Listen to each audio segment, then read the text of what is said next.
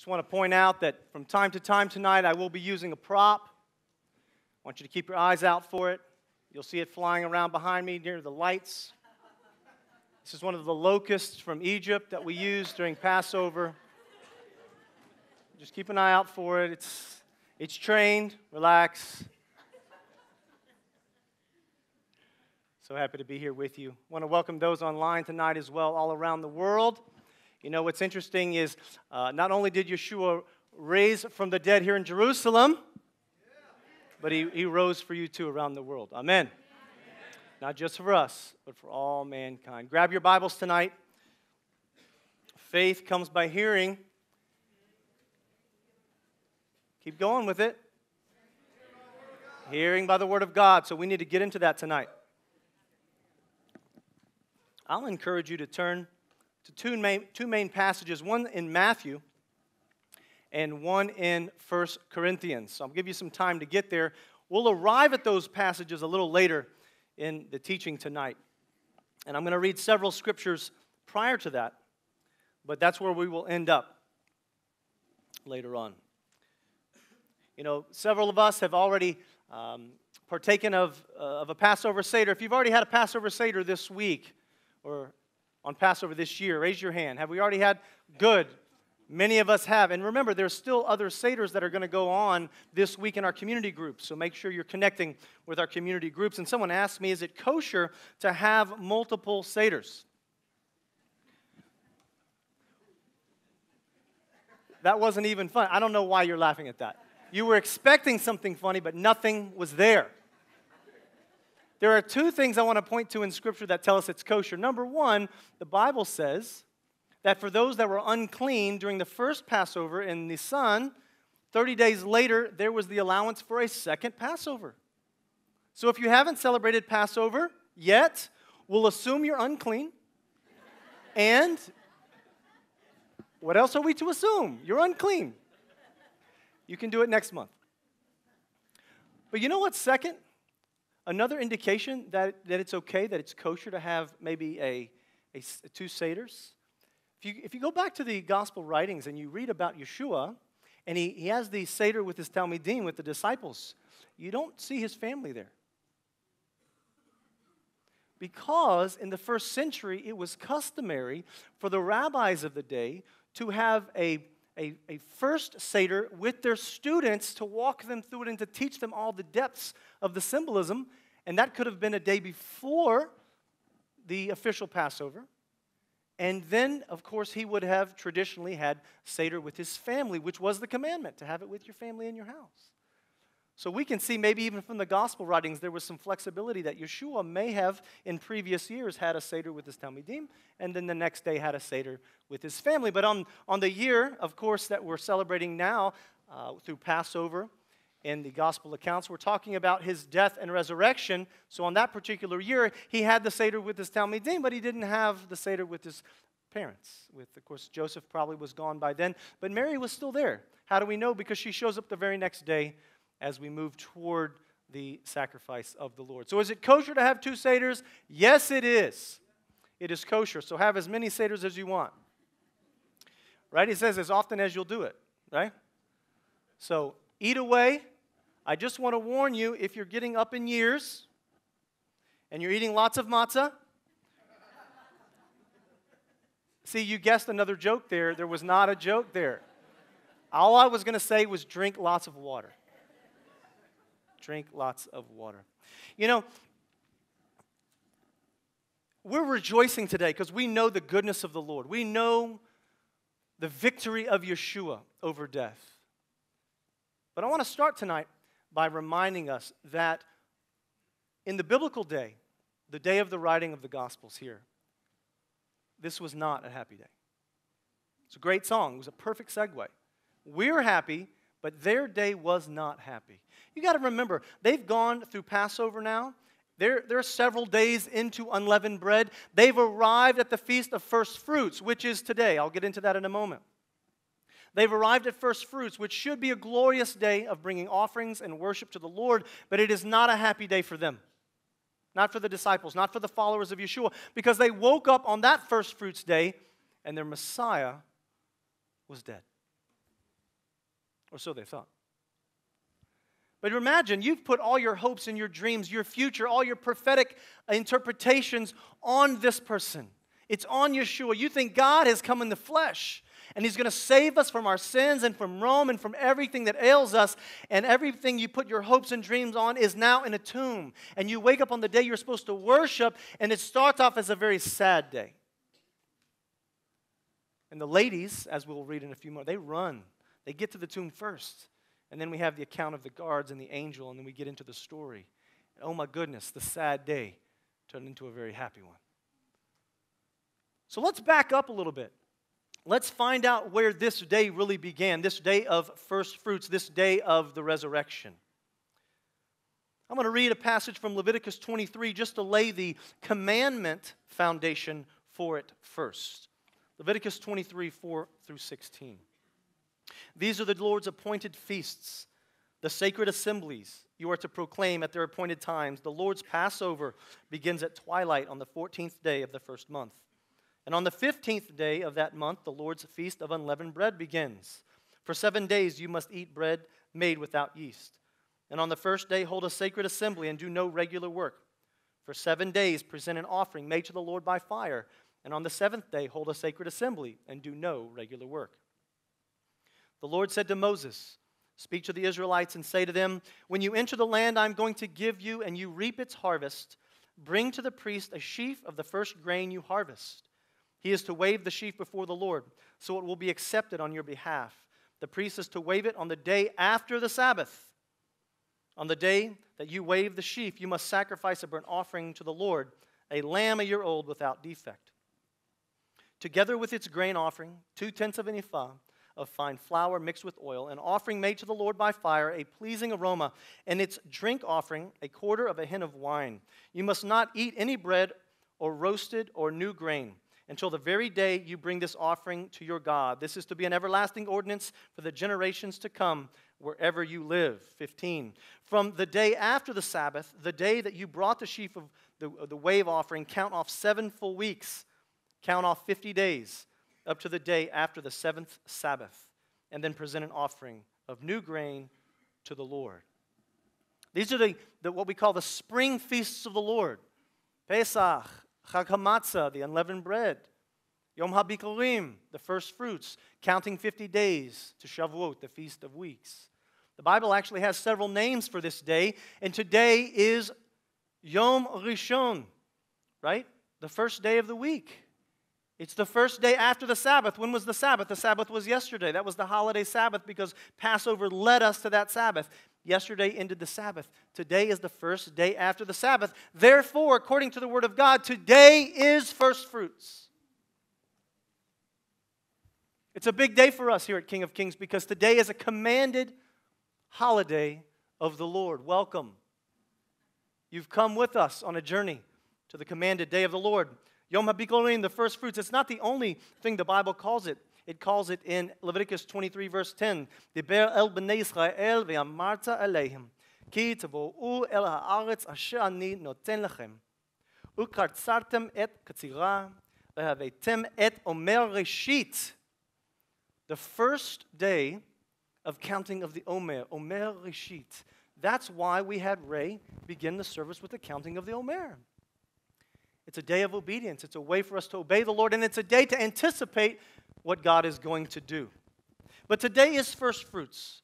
It is the first day after the Sabbath, and it coincides today the same way it did on the year that Yeshua died and rose again, where first fruits was on Yom Rishon. It was on Sunday that year as well. So we've repeated that cycle, and we can connect very significantly to the timeline of the year of Yeshua's death and resurrection. Matthew 28 confirms this for us.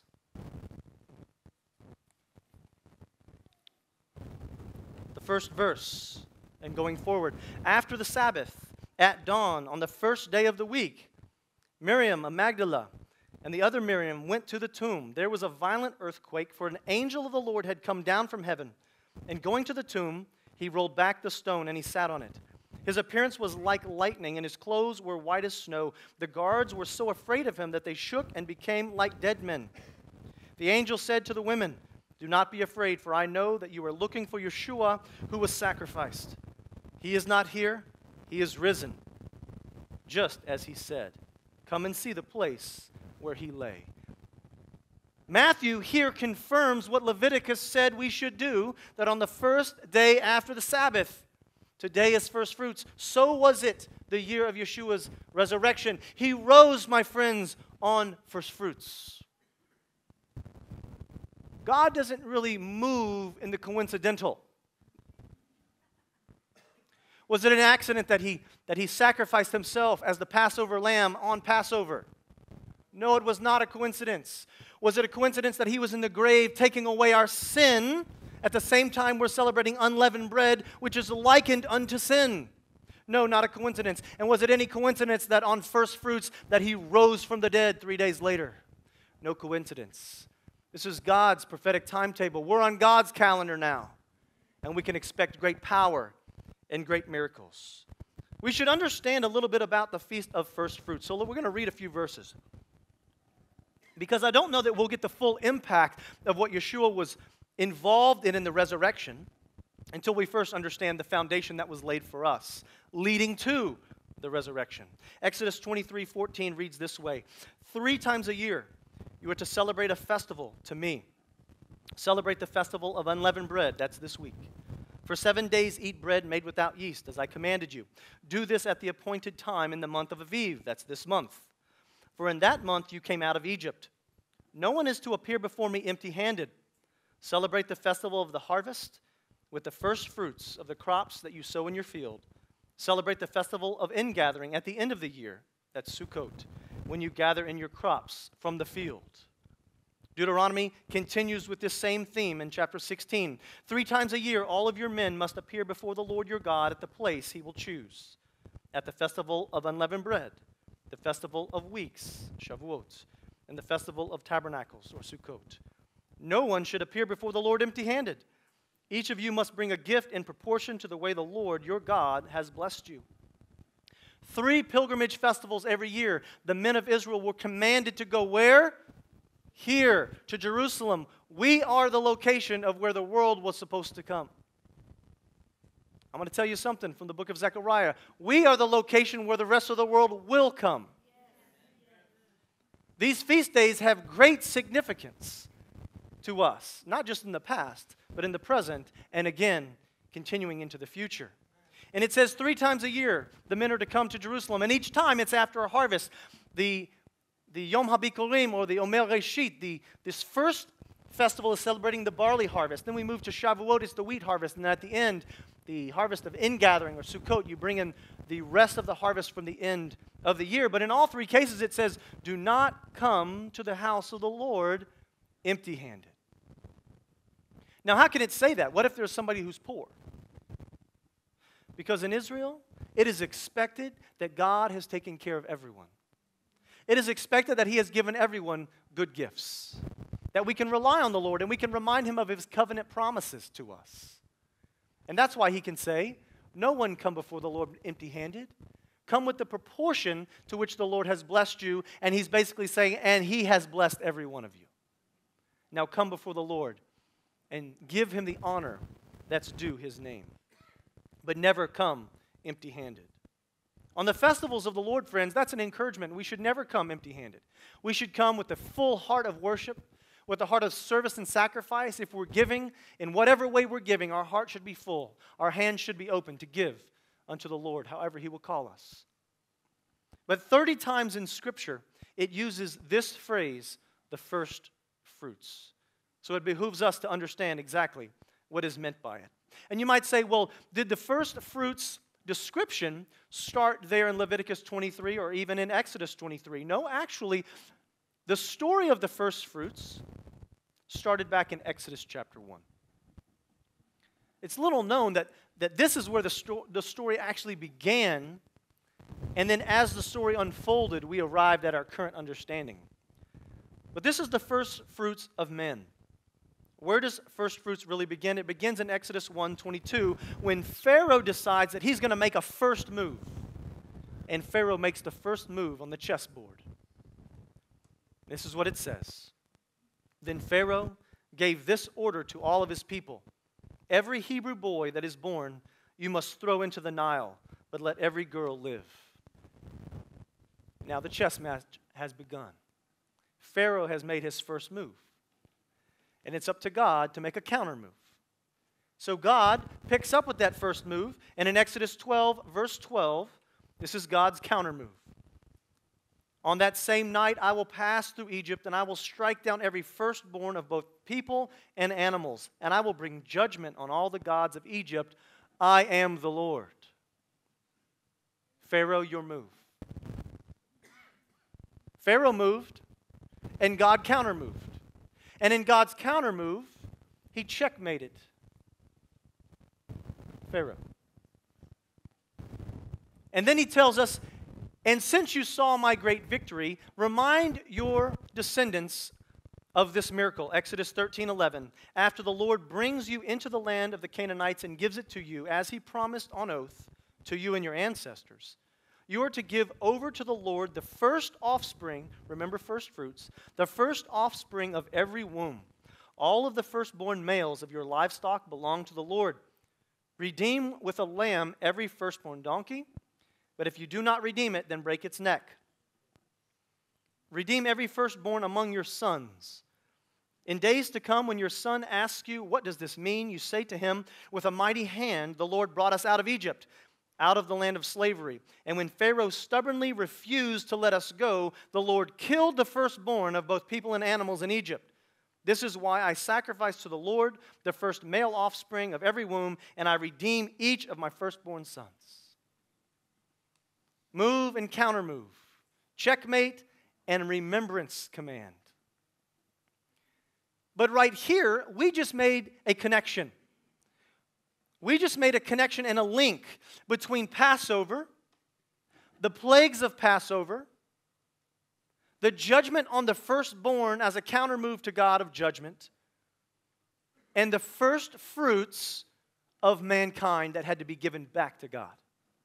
Because God saved our children, we give and dedicate our children back to the Lord. And that's the principle of first fruits. If God gives us blessing, we give our tithe back to Him. If God gives us crops, we give our first fruits of those crops back to Him. And if God gives us children, we give our children back to Him.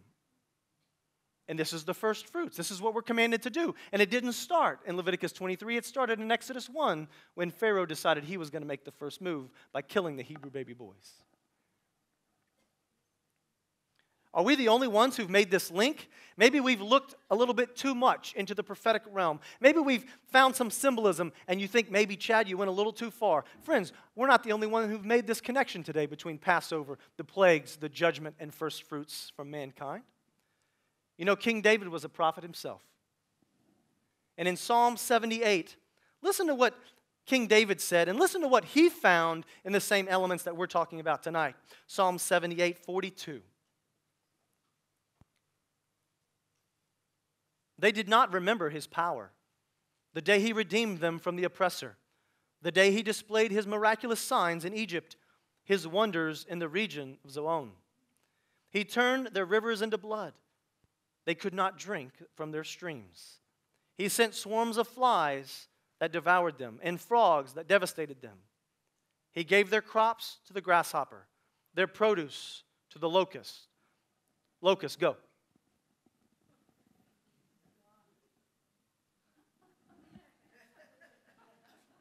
How cool would that have been if I had said that and that locust came down? We'll tell the people online the locust actually moved, you just couldn't see it. He gave their crops to the grasshopper, their produce to the locust. 47, He destroyed their vines with hail and their sycamore figs with sleet. He gave over their cattle to the hail, their livestock to bolts of lightning. He unleashed against them His hot anger, His wrath, indignation, and hostility, a band of destroying angels. He prepared a path for His anger. He did not spare them from death, but gave them over to the plague.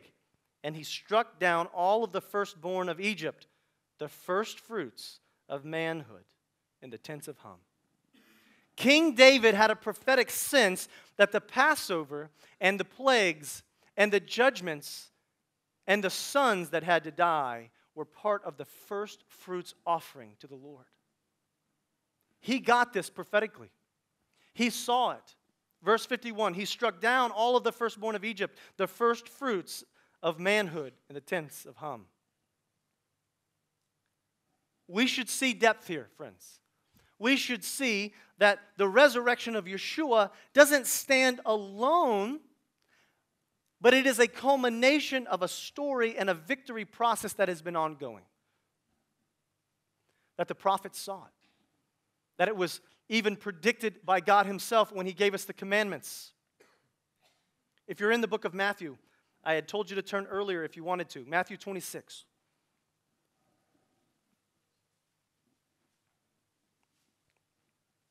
We're going to do a little bit of a timeline here just to help us.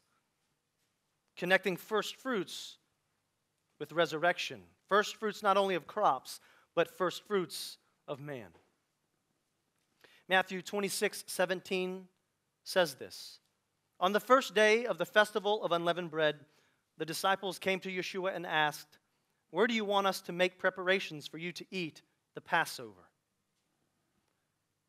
So this is before Passover is beginning, right? This is the day before that. This is the day of preparations, the day where we have to make preparations for Passover. What kind of preparations do we make? Well, if any of you have had the Seder this week already, we know there's lots of preparations. The ladies in my house were doing a lot of cooking. The men were doing a lot of eating. But that's okay because later we did a lot of dishes. We balanced that out a little bit. The ladies were doing the cooking. We were cleaning the leaven from our homes. We were sweeping, cleaning rugs, vacuuming. You know, it's wonderful to see sometimes. You'll see in Jerusalem people cleaning out their rugs and they put them over the balcony because they're trying to obey. Now maybe they take it a little too far, but at least they're trying to obey. They're trying to clean the leaven out of their house. So there's a lot of preparation. And then it's not just about cooking and cleaning. It's about setting forth the elements on the table. Some of you love to decorate tables. We had a wonderful table decorator in our Seder the other night because we were so busy bringing out dishes and setting things up and making sure the Haggadot were everywhere. And we had one person in particular at their Seder. I'm not going to say who she was, although she's here tonight, and thank you. She would set the table up and she'd step back and take a look at it. And she'd go back and fix something. She'd put candles. She'd move the wine. She'd move the plates, put the fork, step back and take a look at it. She didn't like how that napkin looked. She would go over and make that napkin, fold it a little bit different, make a crease. She wanted a crease in that napkin. Then she wanted to put it under the silverware. Take a look at it and take a step back. And I noticed this about 4 or 5 times that there was this really attention to detail. These preparations were being made for the Seder. So I walked up beside her and I just simply said, I think the magazine editor will be here in a few moments to take photographs of this table. The table looks good. Job well done. And the disciples right here are making preparations for the Seder. There's things that need to be cooked. There's cleaning that needs to happen. There's settings that need to be set out. And this is the day of preparations. But we continue in the following chapter. So turn over one chapter, Matthew 27 now. So we notice that they're making preparations the day before the Passover Seder that Yeshua took part of. But in Matthew 27,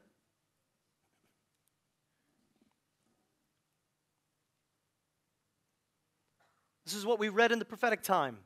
The next day, the one after the preparation day. So now Yeshua has already been sacrificed for us. He's been buried and put into a tomb. They tried to take him down off the cross before the Sabbath arrived. This is where we find ourselves in verse 62. The next day, the one after preparation day, the chief priests and the Pharisees went to Pilate. Sir, they said, we remember that while he was still alive, that deceiver said, after 3 days I will rise again. So give the order for the tomb to be made secure until the 3rd day. Otherwise, his disciples may come and steal the body. And they will tell people that he has been raised from the dead. This last deception will be worse than the first.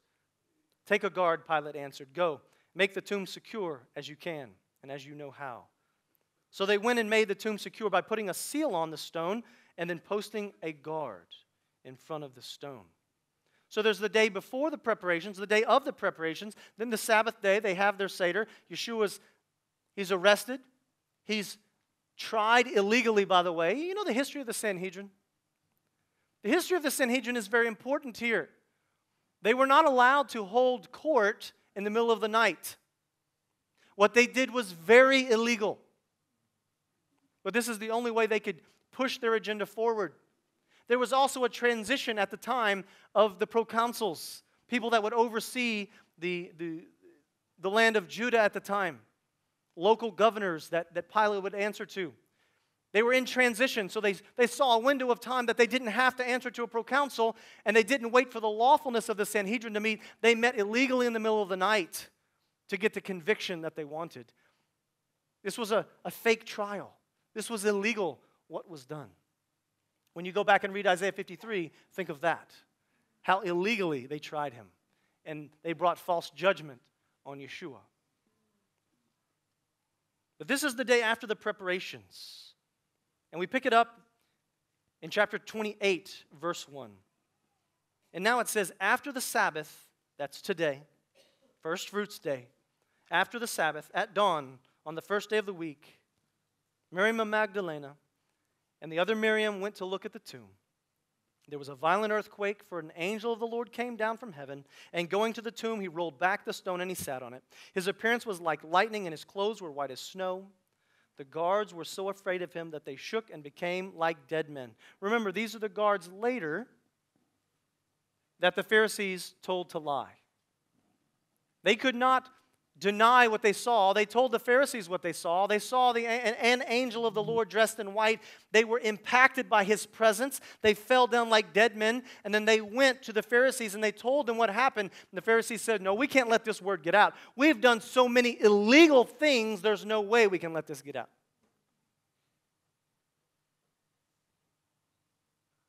But what we can infer from this passage is that the Pharisees, they weren't convincing these guards. The guards weren't buying it. The guards may have taken their money. The guards may have even gone along for the time being with this lie. It doesn't say that they did. But how were the guards going to explain the fact that the tomb was empty? The stone had been moved, even though the seal was on it. They were the ones in front of it, and they saw an angel. And not only did they see the angel, but they fell down. The presence of God that was on the angel hit them. You know, sometimes when the presence of God is strong enough, your body can't stand up to it. And whether you believe in it or not, you think these unbelieving guards believed in the power of God? Their theology was really off. You know, the Holy Spirit power really doesn't care what your theology is. It doesn't. Holy Spirit power really just doesn't care. It says, I don't believe that God Almighty comes to earth and moves among men. Really? Go down. I'm sure the guy that was in the party that was arresting Yeshua also didn't believe in the power of God. Where is this Yeshua? Who is he? I am he. Boom, he falls down. I thought you didn't believe in me. Stand up. You don't believe in me, remember? Stand up. Then let's cut somebody's ear off. And let's heal that person. Remember, you didn't believe in me either. But your ear believes in me now, doesn't it? When the power of God shows up, friends, it doesn't matter what your theology is. It doesn't matter what you think. It matters that you're in the reality of the presence of the Almighty God. And these guards found themselves in that reality. And they could not deny what Yeshua had done. They could not deny the resurrection. And we know the story. The women, they hurry. The angel says, he is not here. He is risen, just as he said. You know, I wonder how many times I feel a story coming on. As a parent. Parents in the room, anyone have children? Okay, remember you have to redeem that child. Don't forget, that was part of the passage of Scripture. Parents, you know your children from birth. You know their tendencies. You know what they're probably going to do. They can be heading down a path, and you can say, please don't do that. I know what you're going to do. I'm telling you what you're going to do. I'm predicting what's about to happen in this situation. I am telling you the truth of what is coming. And the child says, no, I don't believe that, Dad. I believe I'm going to step out on my own, and I'm going to do it my own way. You say, but listen, I've walked that road. I can tell you what at the end of that road. It's not good things. Come back to the way of life. Come back to the ancient path of God. The child says, no, Dad, I want to go do this own thing because I don't believe what you said will come true. The Pharisees even reiterated it. Hey, this guy Yeshua said, remember, after 3 days, he's rising from the dead. Don't forget. He said this. It's almost as if the Pharisees, who did not believe that he was Mashiach, had a little bit more faith that, seriously, that he might rise from the dead than the believers who he said, I'm rising from the dead. Because the angel had to remind them, remember, you came today on first fruits and you expected for him to be in the grave. But don't you remember he told you, I'm going to rise from the dead on the third day. And as a parent, we go through that. God Almighty was probably going through that. And you want to say it with love and not sarcasm. I told you I was rising from the dead. Who do you think I am? You think death can hold me? Death was merely a creation. It was a merciful creation. How was death a merciful creation? Because when we got kicked out of the Garden of Eden and we could no longer eat from the tree of life, but we had already eaten from the tree of the knowledge of good and evil and let sin come into our hearts, do you understand that if we ate from the tree of the knowledge of good and evil and we were allowed to continue to eat from the tree of life, we would have lived forever in sin and separated from Almighty God? Death was a mere creation in God's process of redemption. This is why death can't hold Yeshua. He was using it as a tool. It's nothing but a tool in his hand. Satan thought he had the greatest weapon there ever was, and it was just a tool in Yeshua's hand. If you're with me in 1 Corinthians, let's turn our attention there for a few moments.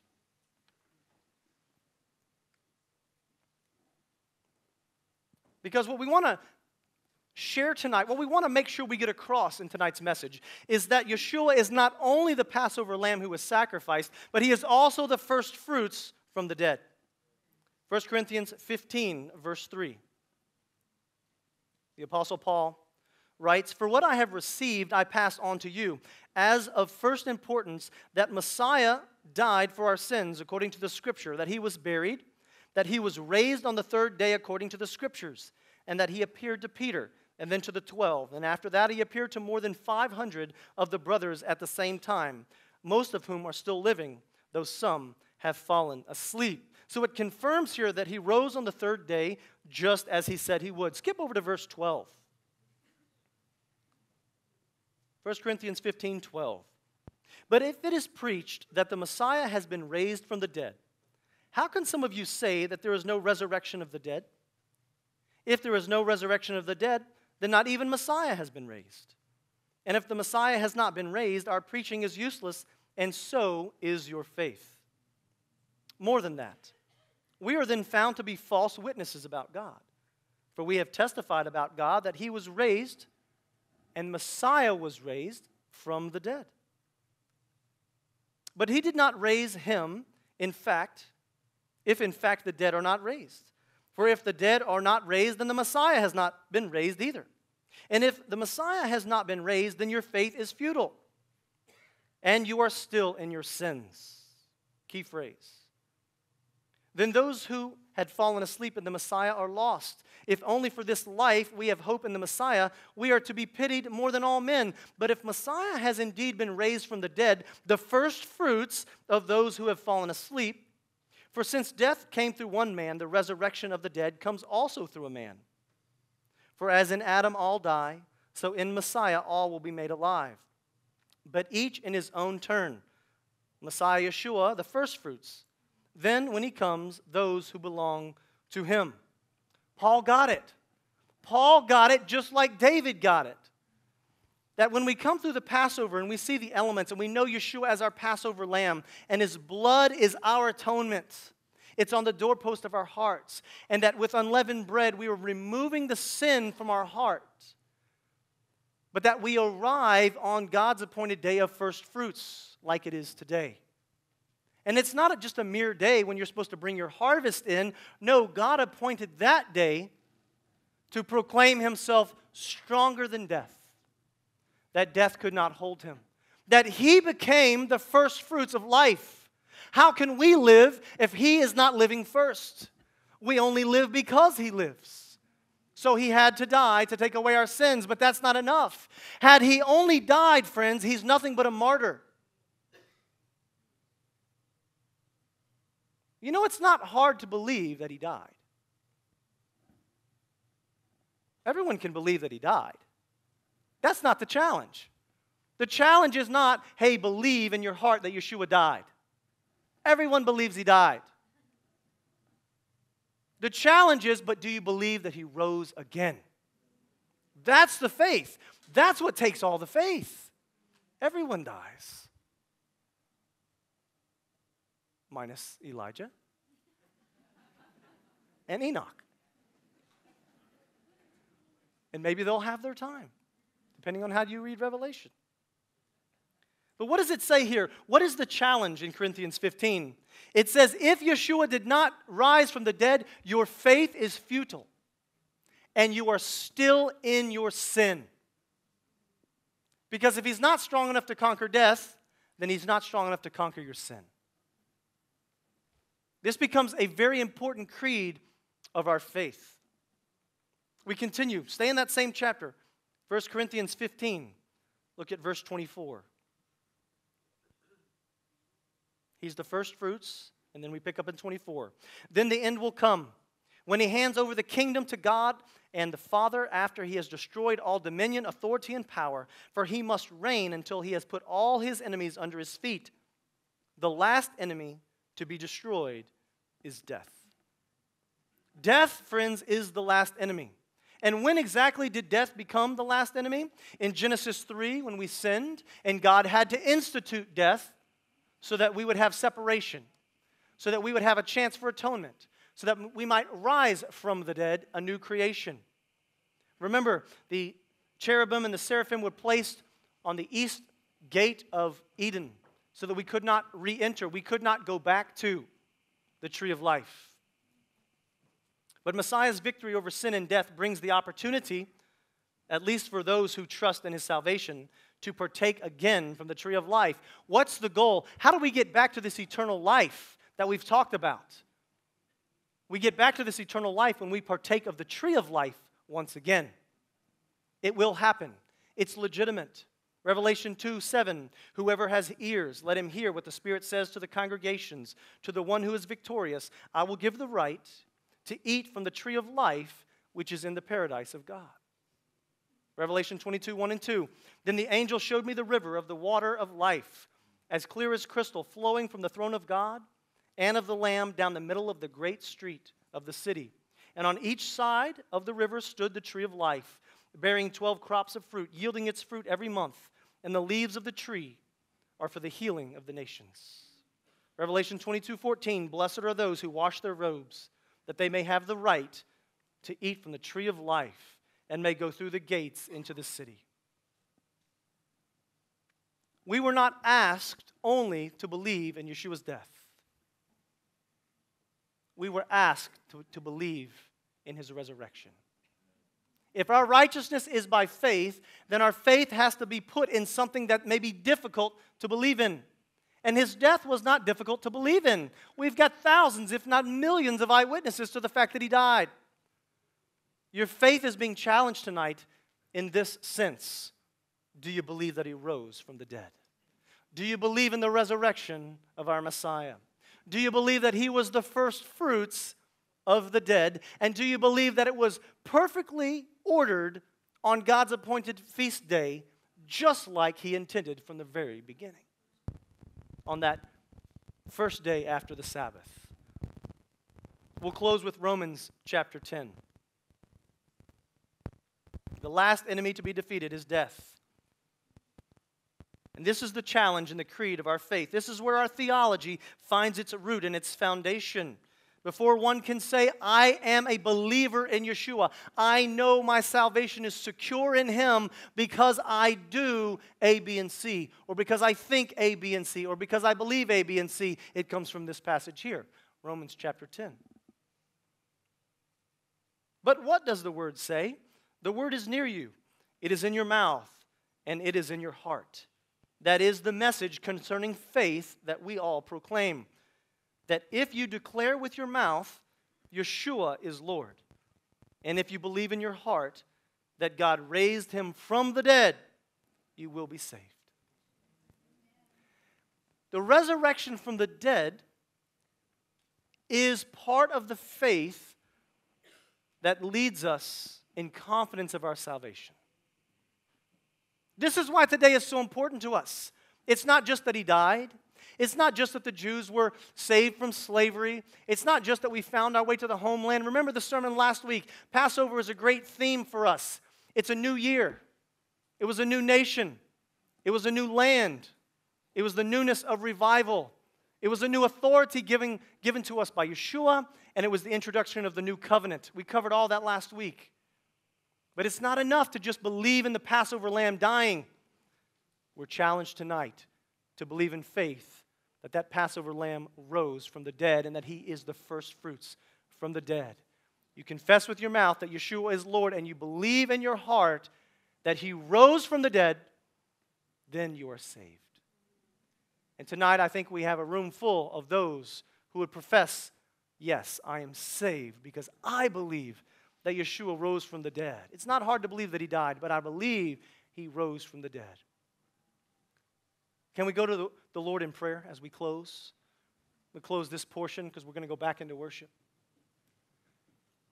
There may be some here tonight, God, that have heard this message, and they're wrestling in their heart whether or not they believe that You rose Yeshua from the dead. I pray that faith would envelop this room, that they would see it from the Scriptures, that they would take it not only from the Brit Hadashah writings, but they would take it from the Tanakh writings, that even King David knew that there had to be a first fruits from the dead because of what God was doing as He judged Egypt. There had to be first fruits, a resurrection, if you will. So, God, we pray tonight that each one of us grow in our faith. Faith comes by hearing, hearing by the Word of God. We read the Word of God today, and we are saved through faith, and that faith hangs on the fact that we believe that Yeshua rose from the dead. And this is the day. This is the day that He rose from the dead. Father, we thank You. We thank You for Your divine plan of redemption. We thank You that it's consistent from Genesis to Revelation. We thank You that You mapped it out for us and You showed us the symbolism. Yeshua, we want to say thank You tonight for dying for us. And yet, as much as that cost You, You gave even more. That You resurrected from the dead, that we might live. Thank You, God. Thank You, God. Thank You, God. If there's any here tonight that have never made a decision in faith that they believe that Yeshua is the Messiah, that He died for our sins and He rose again on first fruits so that He might swallow up death, that we might have life. Tonight you're going to have an opportunity. A little bit later on, we're going to invite the prayer team forward. Feel free to come. Get prayer for anything and everything the Lord has on your heart, but especially for those who are making decisions tonight